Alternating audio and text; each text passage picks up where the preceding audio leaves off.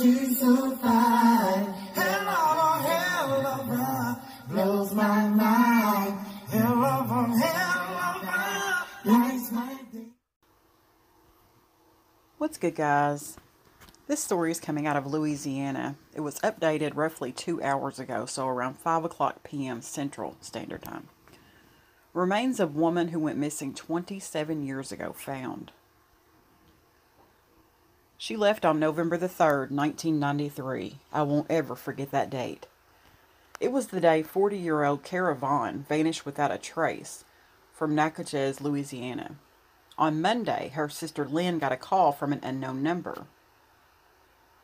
It was Sheriff Wright, the Natchez Parish Sheriff, and he said, "Lynn, I hate to tell you like this, but I think we found Cara." Lynn Vaughn may look familiar to you. She anchored CNN Headline News from 1984 to 1998 and was also a contributor for CBS 46. Her rise to the top sadly coincided with the unexpected disappearance of her sister. "We just thought she was making a run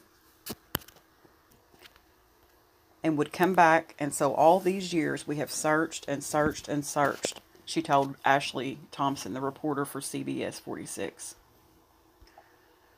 No leads went anywhere, but in January, fishermen spotted a car in Louisiana's Cane River.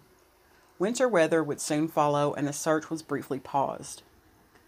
On Monday of this week, divers pulled a 1978 Honda Civic out of the water, along with remains.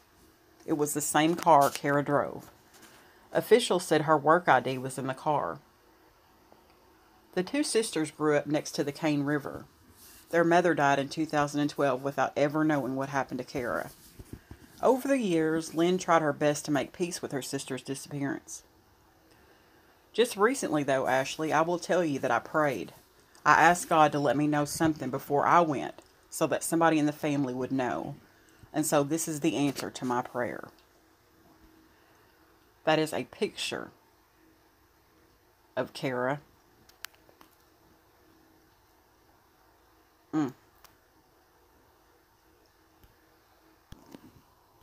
Although a heartbreaking end to a 27-year-long search, Lynn says she's happy for some closure and that her mother and sister are reunited.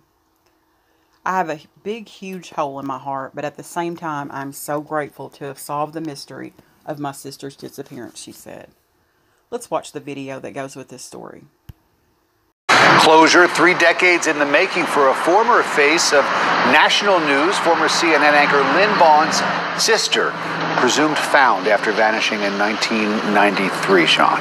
CBS 46's Ashley Thompson is live to explain the break in the case that led to this huge discovery. Ashley. Sean, flyers like this one went out all around the small Louisiana town that Cara Vaughn went missing in. She vanished just as her sister's star here at CNN was rising. She left on November 3rd, 1993. I won't ever forget that date. The day 40-year-old Cara Vaughn vanished without a trace from Natchez, Louisiana, 27 long years ago. Yesterday, her sister Lynn got a call from an unknown number. It was Sheriff Wright, the Natchez Parish Sheriff. And he said, "Lynn, I hate to tell you like this," he said, "but I think we found Cara." Half hour. Thanks for joining us. I'm Lynn Vaughn. Lynn Vaughn may look familiar to you. She anchored CNN Headline News from 1984 to 1998 and was also a contributor for CBS 46. Her rise to the top coinciding with the unexpected disappearance of her sister. We just thought she was making a run and would come back. And would come back. And so all these years we have searched and searched and searched. No leads went anywhere, but then fishermen spotted a car in Louisiana's Cane River. Yesterday, divers pulled it out, along with remains. It was a 1978 Honda Civic, the same car Cara drove when she went missing. Officials say her work ID was in it. The two sisters grew up next to the Cane River. Their mother died in 2012 without ever knowing what happened to Cara. Over the years, Lynn tried her best to make peace with her sister's disappearance. Just recently, though, Ashley, I will tell you that I prayed. I asked God to let me know something before she before I went so that somebody in the family would know. And so this is the answer to my prayer. Although a heartbreaking end to a 27-year-long search, Lynn says she's happy for some closure and that her mother and sister are reunited. I have a big, huge hole in my heart, but at the same time, I am so grateful to have solved the mystery of my sister's disappearance. And it is still unclear how Kara ended up in the Cane River. Lynn tells me she had made remarks in the past about harming herself. And Lynn wants people to know there is hope and help out there. We do want to put the number up to the National Suicide Prevention Hotline. It is 1-800-273-8255. Live in Atlanta, I'm Ashley Thompson, CBS 46 News. Ashley, Sad, sad story. I hated to hear that her mother had passed away without knowing whatever happened to her child. Even though she was 40, that was still her child. You